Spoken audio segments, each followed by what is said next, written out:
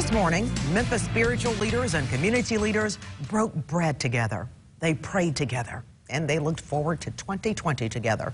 Happy New Year, everyone. I'm Katina Rankin. My co-anchor Richard is off. Those at the 29th annual prayer breakfast, they recharged and announced new goals in the new year. Local 24 News reporter Brad Broders was there and has tonight's top story.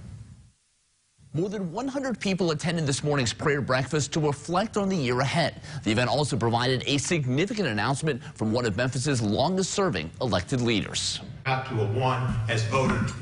Memphis Congressman Steve Cohen accidentally dropped their microphone and then dropped some news. And as I mentioned here last year, I would be running for re-election in 2020 and 2022, and ain't nothing changed.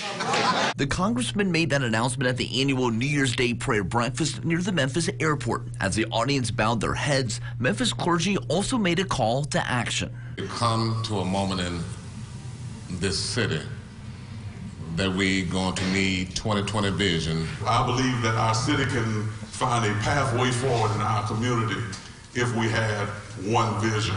Shelby County Commissioner Mikkel Lowry, who co-hosted the prayer breakfast with his father, Memphis City Court Clerk Myron Lowry, is also looking forward. Well, always a big issue will be education. We need to be doing as much as we can to make sure we're supporting our students. Lowry said another challenge this year is continuing the area's growth and building off of significant 2019 milestones in projects like South City's mixed-use developments near downtown Memphis. Memphis is growing. People want to be here, which is great.